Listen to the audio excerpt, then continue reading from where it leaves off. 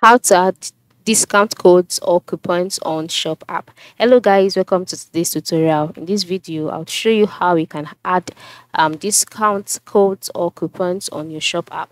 To add your discount code or coupon on your shop app, you can do this majorly during checkout. Yes, that is when you can make use of your discount code or your coupons. And how do you do so? For example, if you have items added to your cart already, you can just go to your cart, all right, and then click on continue to checkout. So after clicking on continue to checkout, you will be redirected to the checkout page where you'll be asked to enter in your delivering address, your shipping address, and then your payment method. All right. So on the payment method page or on the checkout page, you can see delivery.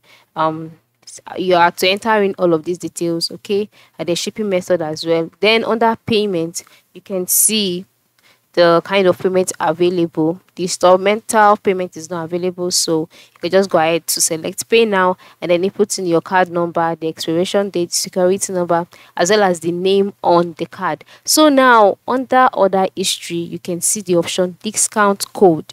Okay, so you can just go ahead and enter in the discount code that's been provided for you, and then after entering it in, move to the right side and click on apply, and then just like that the discount code will be added to your order, and then the amount left to then be displayed.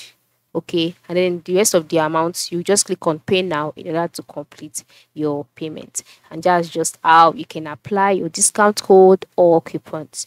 So, and you have to keep in mind that you can only apply one coupon or one discount code per order. Okay, so that is it.